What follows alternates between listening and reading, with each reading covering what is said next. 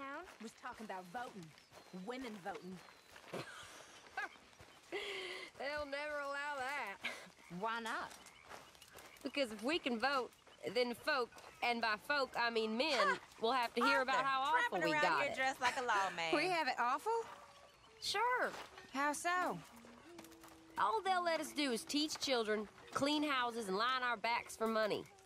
Much in the way of living. Even fancy women look sour. They'll beat us, enslave us, and punish us if we try to stand up to them. Guess I never saw it quite that way. I think I'd like to vote. Who you gonna vote for? I have no idea. Guess it ain't no use talking about stuff'll never happen. What do you think about women's rights, Arthur? I guess I never really thought about it. Voting ain't really my thing. Well, exactly. Nice to see you, ladies.